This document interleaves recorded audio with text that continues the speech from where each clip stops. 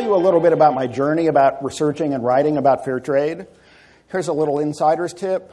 Even if you're mid-career, like I was, if you start to do some work in an area that's relatively new, then you can get up to speed with the full literature in a fairly short number of months, right? You can read literally, like I did, everything that there is in the Econ Lit catalog and be as schooled as possible when it comes to a particular topic. And the topic I decided to research was fair trade coffee. So one insider's tip, get literate in a field that's relatively new.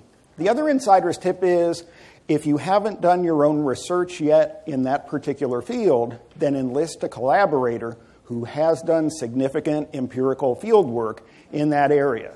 So all of a sudden, you bring a literacy that few people have, and at the same time, you've got somebody on board who really knows their stuff.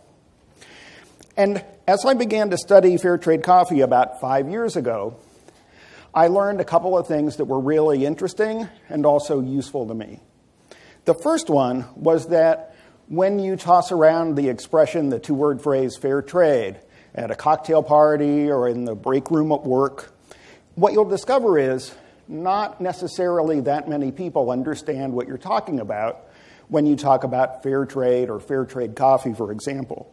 Sometimes they're aware of it, but it's also often the case that when they hear the two words fair trade, they think that you're talking about fair terms of trade, say, between one country and another. So there's a lot of ambiguity and misunderstanding about what fair trade is when it comes to an initiative like fair trade coffee. Another thing I learned is that people who did know what fair trade coffee was, they didn't know much about how it operated. So even if they were champions, even if every week they dutifully purchased fair trade coffee in their local grocery store or coffee shop, they didn't necessarily have much understanding about what was happening behind the scenes and how big the changes were in the lives of coffee growers, if at all. The third thing that I learned is when you spend a couple of months intensively reading in a particular area, you discover all kinds of illustrations that you can steal from that reading that you can use in your classes. So I would, off the cuff, never expecting to, never even thinking about fair trade coffee at the beginning of class, I would find myself saying, well, I'm doing a lot of reading about fair trade coffee, and let me explain the price elasticity of demand based on what I've learned about fair trade coffee.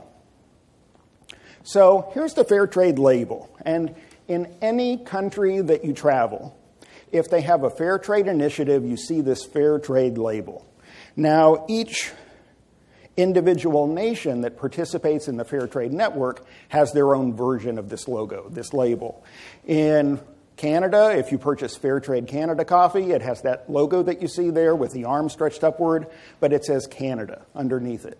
If you travel to Poland and you purchase Fair Trade coffee in Poland, you see the same logo, but it says Poland underneath the logo. And the reason you see the same logo everywhere is because Fair Trade International is the one umbrella organization that oversees the entire fair trade coffee market.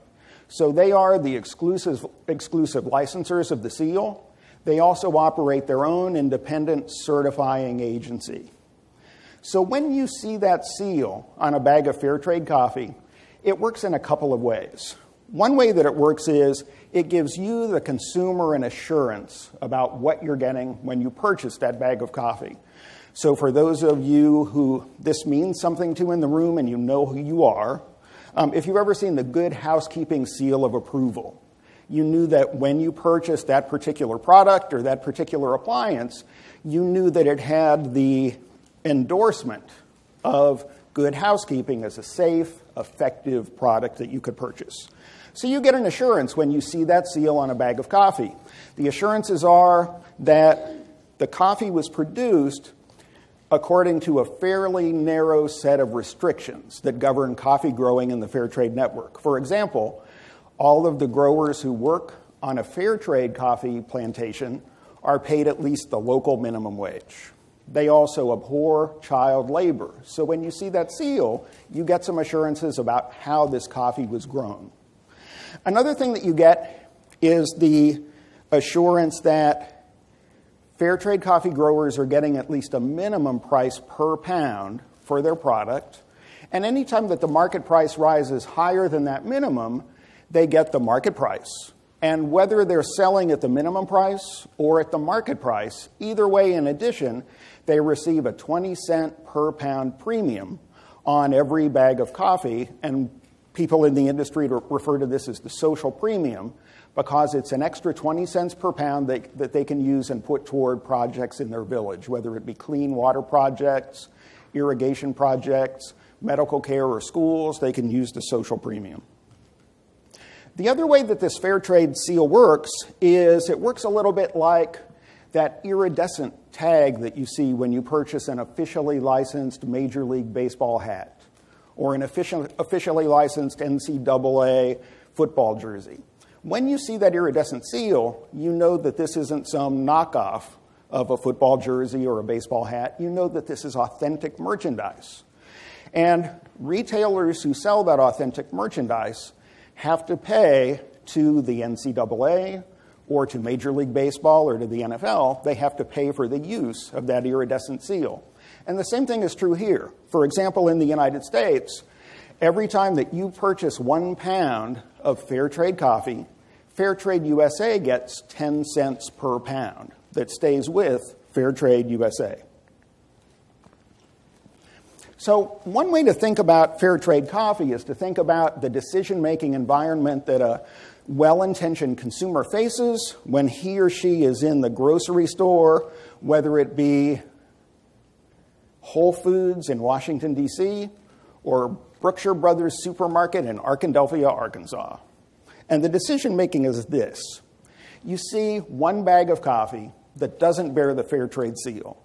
And it's the 21st century, so you get out your smartphone and you try to find out what the reviews are like of this particular coffee, and you discover that it's delicious. Well, if it's delicious and reasonably priced, normally, other things remaining equal, you might be inclined to purchase that coffee.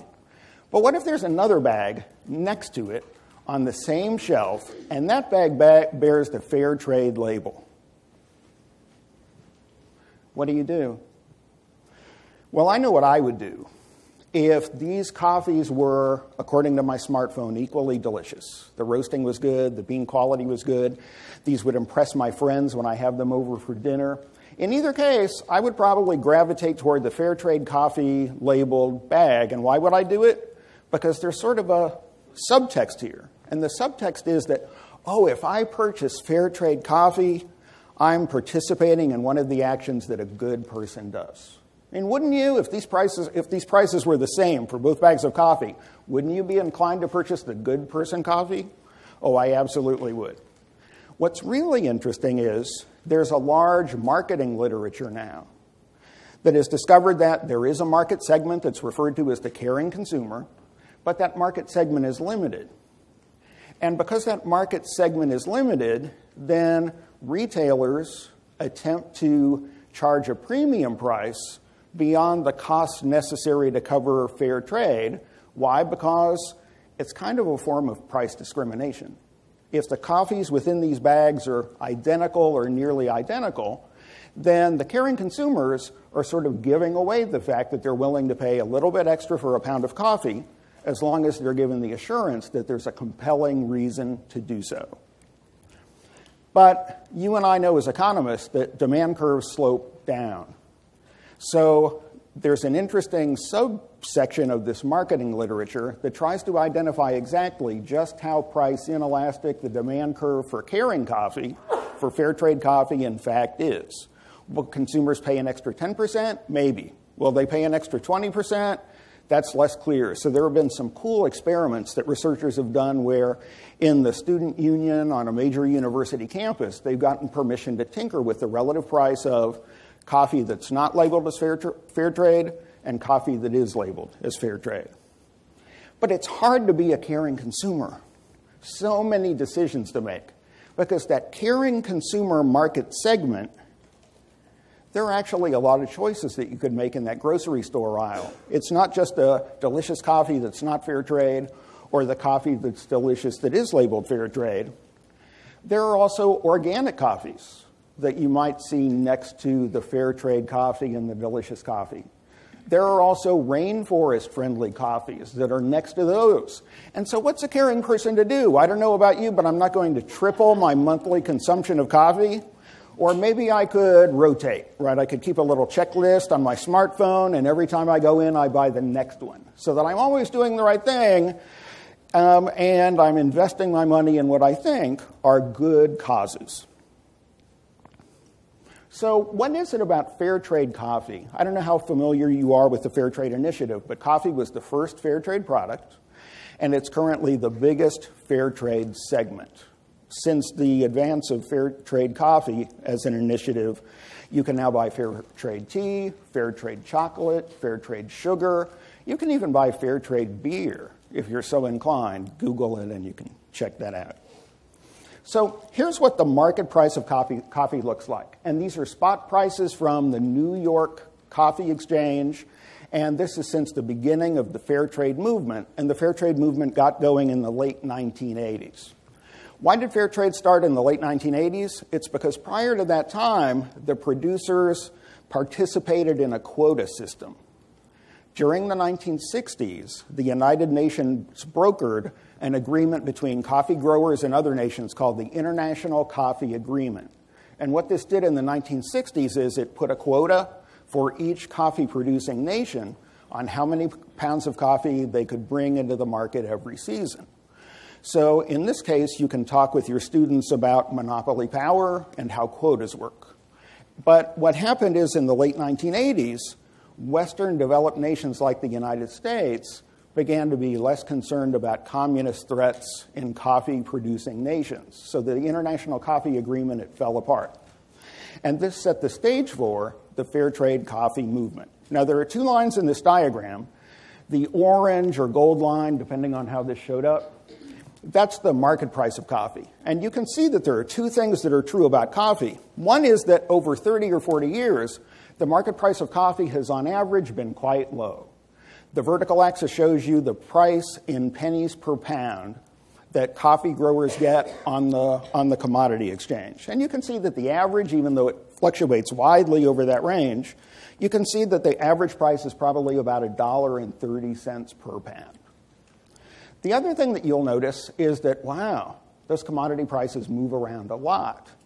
And when coffee prices fluctuate, especially when they spike, it's normally because of one of four reasons. There might be bad weather. There might be bad weather. A third possibility is that there's bad weather.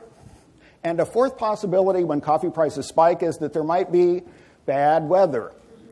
So all of a sudden you have a nice data-driven example of what happens when there's a supply-side shock because of a natural event. And that's really helpful, and we'll model that in a second.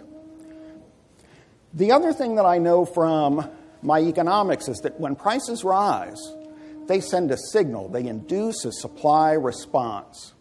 And what has happened over and over again is every time there's a spike, like those two spikes in the middle of the 1990s, it's followed by a bottoming out of the market price of coffee. Why is this? Well, two reasons. One reason is that the weather has improved. The other reason is that nations that currently weren't growing a lot of coffee see this rapid increase in the price per pound of coffee, and they're well positioned in terms of climate.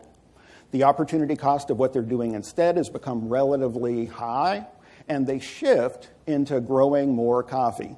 This is what happened in the early 2000s. Vietnam in the 1990s wasn't a significant coffee-producing nation, but having seen those two spikes in the mid-1990s in 94 and 97, they moved into the market rapidly in order to increase their production and try to compete with the other growers who were receiving a high price.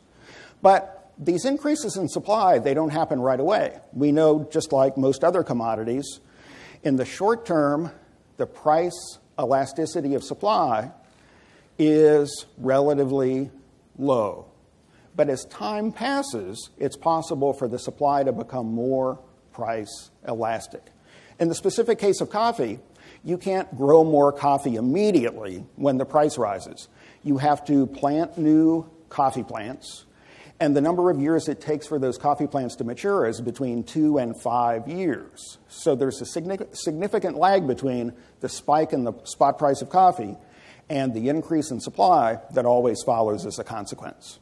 So you can use this example as a way to powerfully illustrate not only the price elasticity of demand, but also the price elasticity of supply in your classes. I know often we sort of focus on the total revenue test and we focus on the demand curve, but both curves matter a lot. And in markets where both demand and supply are simultaneously price inelastic, then even little tiny movements in one curve generate big changes in the market price. So let's do an example.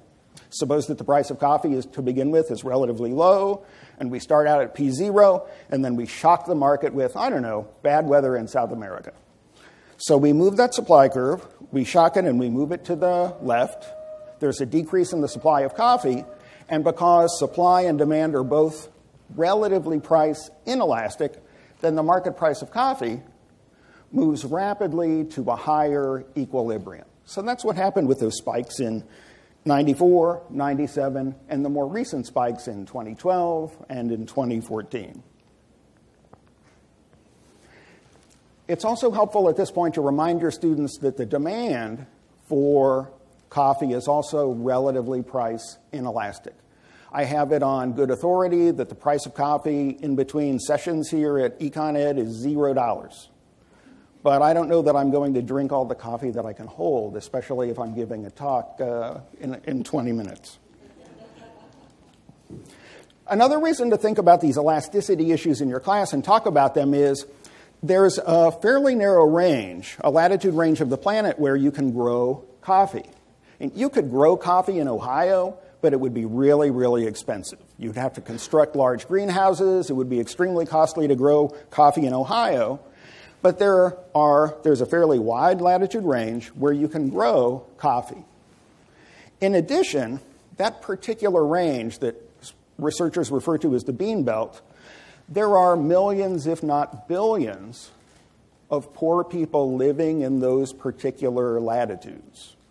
So even though the price elasticity of supply is relatively inelastic over the short term, it can be, in fact, quite elastic over the longer term because poor people with a low opportunity cost of their time are quite eager to shift into coffee production when the market sends a price signal for them to do so. But what are the results? I mean, ultimately, yeah, it's nice to buy coffee in the grocery store because you're a good person. And how might that pay off to you personally? Economists have thought about this also, right? When I buy fair trade coffee, I might be doing it because I like to do good things. Now, I don't know the poor coffee growers who are behind the label. I can't see whether they're making significant advances or not. But at least I'm digging a little deeper into my pocket, and I'm doing the right thing. Economists call that the warm glow effect. Another reason that I might buy the Caring coffee is because I'm investing in social capital. Not only do I like to think of myself as a good person, I really like it when other people think of me as a good person. So if I have students over at my house for dessert on a Thursday night, and I say, hey, would you like a cup of coffee? Come into the kitchen with me. If they see the fair trade labeled coffee, they're going to think, oh, Professor Claar, he's a good guy. He cares. And this might pay off for me. It might pay off for me in a more manageable class, better ratings on ratemyprofessors.com, and even higher evaluations at the end of the semester.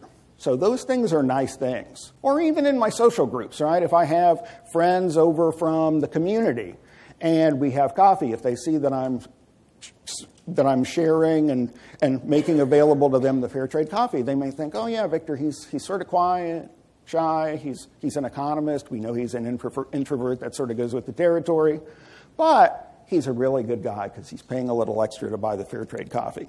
So let's make our focus for the final couple of minutes here. How are we doing? What has fair trade accomplished, and how has it accomplished this? Well, behind the label, there are some details of the fair trade model that I wasn't aware of when I first started reading about it, and my suspicion is that most people haven't heard about the details of the fair trade model. So here are a couple of surprises. One surprise is that it's really expensive to join the fair trade network.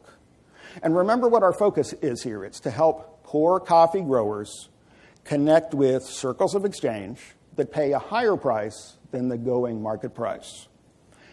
When you join the Fair Trade Network, when you try to become a member supplier of Fair Trade International, you have to pony up for the application fee $600. And this $600 is collected from cooperatives of small coffee growers. Now, at first glance, this seems counterintuitive. If your goal is to make people richer rather than poorer, why would you ask them to come across with $600 in application fees at the front end? Something else you may not know is that even once a cooperative of coffee growers has successfully been admitted to the Fair Trade Network, there's absolutely no promise that there's a willing buyer on the other side of the market who will purchase that grower's coffee according to the Fair Trade contract. In fact, in one notorious case, one cooperative of coffee growers that joined the Fair Trade Network, they searched for 8 years until they found a coffee importer in a developed nation who was willing to purchase their coffee according to the contract. A third thing you may not know, and advocates, champions of fair trade aren't shy about this, in any given year, only a fraction of coffee grown by the fair trade growers is actually sold as fair trade coffee and ends up in your house with the fair trade label on it. Instead, because there's insufficient demand, most coffee grown even by the fair trade coffee growers every year, it ends up in the conventional coffee market. So if you've drunk a cup of coffee or two today, there's a chance that even if it wasn't labeled as fair trade, it may very well have been grown by a fair trade coffee grower. A fourth thing you may not know is that in some ways, counterintuitively, fair trade coffee may in fact exacerbate income inequality. If you get the data directly from Fair Trade International, what you'll discover is that for-profit importers of fair trade coffee living in nations like the United States and Western Europe, when they buy coffee, they tend to buy it from already established growers who are already growing high-quality coffees and who don't live geographically very far away because they want to do the right thing and be able to use the fair trade label to sell their coffees, but they don't want to do it if it's too costly. So in one recent year, the nation of Peru, where the per capita income is low, and it's about $4,500 per year in Peru, they sold 25% of the world fair trade coffee. Tanzania, where the per capita income is about $500 per year, they're also a fair trade supplier, but they supplied just 4% of the total fair trade crop. So you enrich coffee growers in places like Peru at the expense of even poorer coffee growers in places like Tanzania.